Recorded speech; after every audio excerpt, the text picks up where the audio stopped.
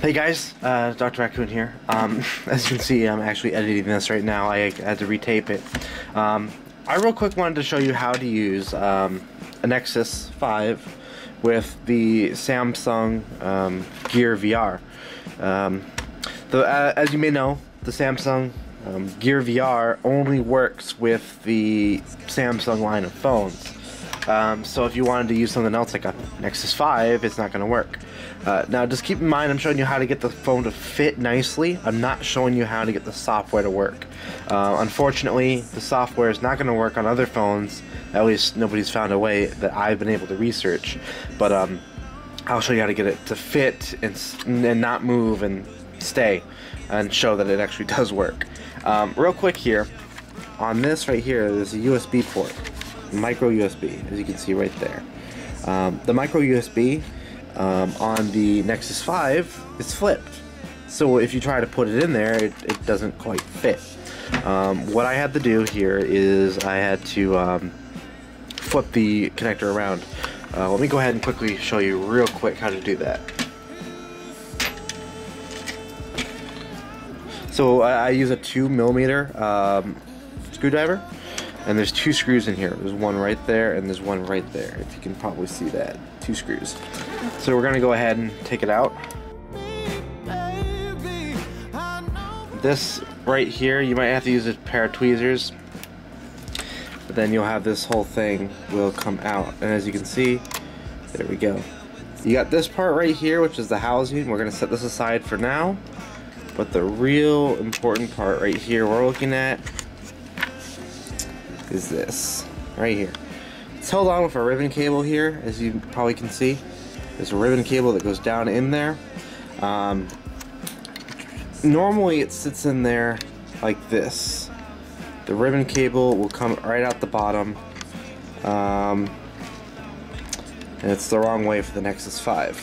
What I did is kind of gently pull on it, flip it upside down so the ribbon cable was on the top here, and then kind of set it back in there. Before we can do that though, I did have a problem. Let me set this aside for now. I did have a problem with this.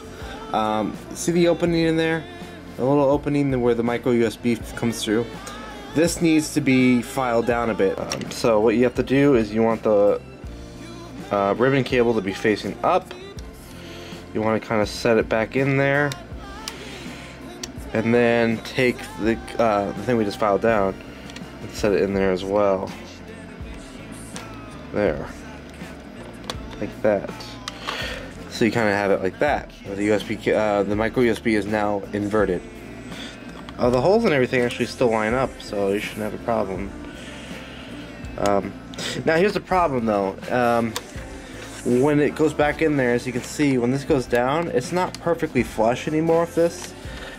So that's because I think the ribbon cable's back there, and we don't want to like damage it like extensively. I mean, I'm not promising you won't damage it by doing this, but we want to reduce the amount of damage that we might do. And if for whatever reason you wanted to revert it back, you should then have that, which is the corrected USB micro for your phone.